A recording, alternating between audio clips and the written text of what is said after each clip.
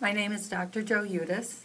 I am an adjunct lecturer in several departments at Buffalo State. Okay, my name is Dr. R. Bruce Baum.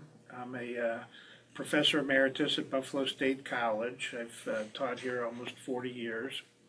My whole career has been in special education, all my degrees and most of my experience and teaching. As far as what I believe is universal design for learning, it is a way of designing your classes so that they are accessible to everyone. You take away the barriers, you make it easier for everyone to access the information and learn from it. Well, as I see universal design, basically it's making learning accessible to all students. It's accounting for their needs. It's being flexible for both the instructor and somewhat the learner as well. And as I understand it, it was based originally on architectural access and design for architecture.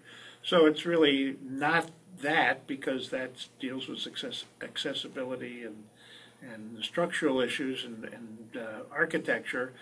But if we're going to make buildings accessible to people who have various physical and other needs, then we need to make learning accessible to everyone. Well, it's changed my teaching because I realized after really spending time with universal design for learning that I always assumed when I understood something, the students would understand it too. So now I try to put myself in students' place and think out what I'm doing and how much information would I need if I'd never heard of this before.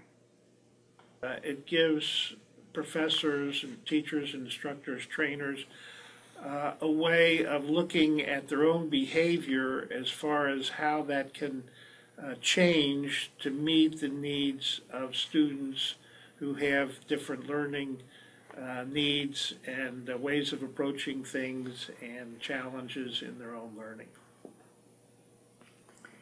One of the other things that I like about universal design for learning is it makes things easier for me.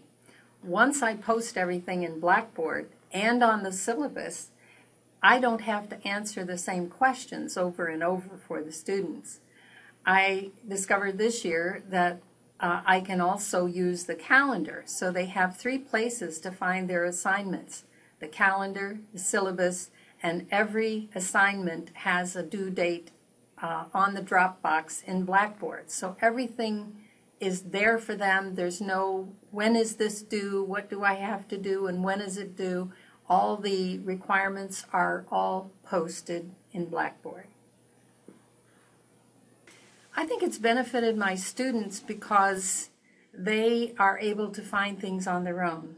Students really don't like to ask questions if they can help it. So if you have the information available for them, it benefits them in feeling that they are in charge of their learning.